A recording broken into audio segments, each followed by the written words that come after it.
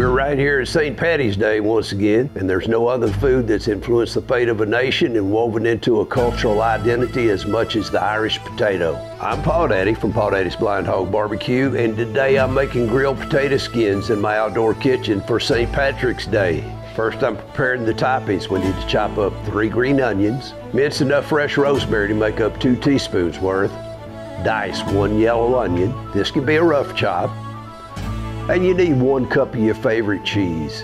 I'm frying up 3 to 5 pieces of bacon, or you could just open up a package of those bacon bits. I'll be doing this part on my Blackstone flat top.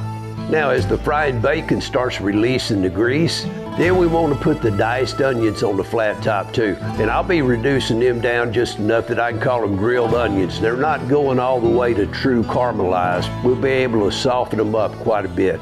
Now, once that bacon and the onions are done, then start heating up your grill on medium heat.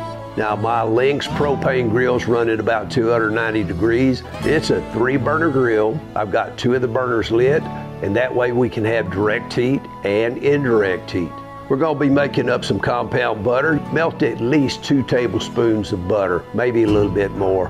And then we want to add in a 1/2 teaspoon of kosher salt and a 1/2 teaspoon black pepper. And then stir in the 2 teaspoons of the minced rosemary that we just chopped. This is our compound butter. I'm using 2 medium-sized baked potatoes, and each one of these needs to be sliced lengthwise into quarters. And now we want to cut away some of the white portion on each quarter so that about only a 1/4 inch of the white is left on the potato skin all the way around. Now we're going to line them up here on a microwave-safe plate.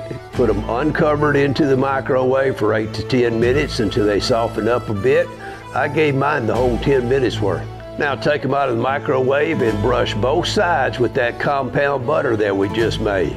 We want to grill skin side up on the direct heat part, at least 2 to 3 minutes worth until they're lightly brown. Now you can see that mine all have some nice grill marks. Take them out and top with your favorite cheese. I stuck a grill mat into my grill to make sure that cheese doesn't get down inside the grill. And I'm using the indirect heat part of the grill. Shut that grill lid and get the cheese melted down. Maybe gonna take 2 to 3 minutes or so. Get it melted. And now just take them out and add the toppings. Sour cream, grilled onions, bacon bits, and green onions on top. These grilled potato skins are absolutely delicious.